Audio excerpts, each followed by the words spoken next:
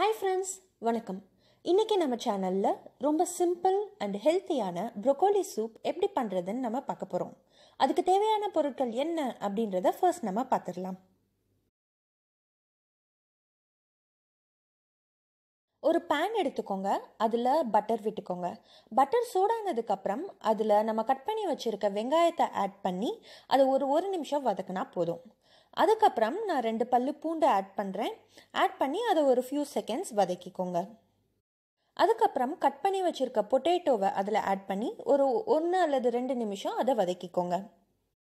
Next நம்ம broccoli add பண்ண போகிறோம். நான் ப்ரோக்கோலியை சின்ன ஃப்ளாரட்ஸாக கட் பண்ணி க்ளீன் பண்ணி எடுத்து வச்சுருக்கேன். நான் அதோடு சேர்த்து ப்ரோக்கோலியோட ஸ்டெம்மையும் தோல் சீவி கட் பண்ணி எடுத்து வச்சுருக்கேன். ப்ரோக்கோலியோட ஸ்டெம்மையும் நம்ம சமையலுக்கு யூஸ் பண்ணிக்கலாம்.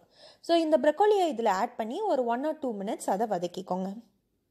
அதுக்கப்புறம் இந்த வெஜிடபிள்ஸ் எல்லாம் வேகிறதுக்கு தேவையான அளவு தண்ணி ஆட் பண்ணி அதை ஒரு 10 நிமிஷம் க்ளோஸ் பண்ணி வேக விடுங்க.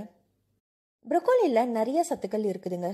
இதில் அதிகமான விட்டமின்ஸ், மினரல்ஸ், ஃபைபர் கண்டென்ட், அது மட்டும் இல்லாமல் பெண்களுக்கு முக்கியமாக தேவைப்படுற ஃபோலிக் ஆசிடும் இதில் இருக்குது. ஸோ நீங்கள் முடிஞ்ச அளவு இதை வாரத்துக்கு ஒரு தடவை இல்லை 2 வாரத்துக்கு ஒரு தடவை எடுத்துக்கிறது ரொம்ப நல்லது.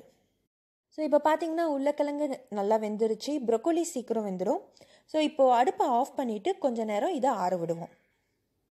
அதுக்கப்புறம் நம்ம இதை வடிகட்டி எடுக்க போகிறோம். ஸோ அந்த ஜூஸ் தனியாக வடிகட்டி எடுத்துட்டு இருக்கிற காய்கறிகளை தனியாக எடுத்து அதை மிக்சியில் அரைச்சி எடுக்க போகிறோம்.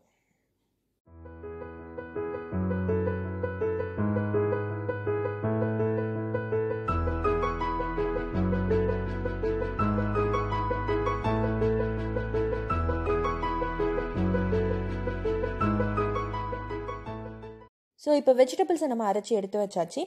ஸோ இப்போ முதல்ல யூஸ் பண்ண அதே பேனையே நீங்கள் யூஸ் பண்ணிக்கலாம். அதில் நம்ம ஃபில்டர் பண்ணி வச்சுருக்க இந்த ஜூஸை ஆட் பண்ணிக்கோங்க. அதுக்கப்புறம் நம்ம அரைச்சி வச்சுருக்க இந்த வெஜிடபிள் பேஸ்ட்டை இதில் ஆட் பண்ணிக்கோங்க.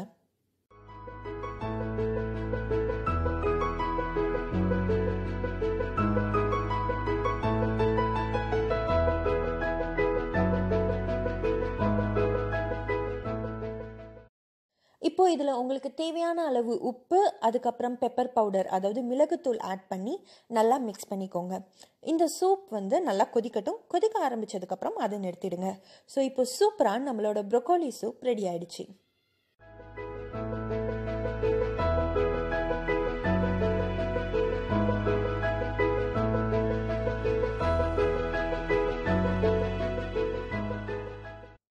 ரொம்ப சிம்பிள் அண்ட் ஹெல்த்தியான இந்த ப்ரோக்கோலி சூப் ரெசிபி உங்களுக்கு பிடிச்சிருக்கும்னு நான் நம்புகிறேன்.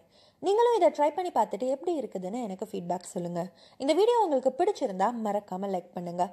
இந்த மாதிரி நிறைய டிஃப்ரெண்ட்டான வீடியோஸ் பார்க்குறதுக்கு ஹேமா ஜானா சேனலுக்கு மறக்காமல் சப்ஸ்கிரைப் பண்ணுங்கள்.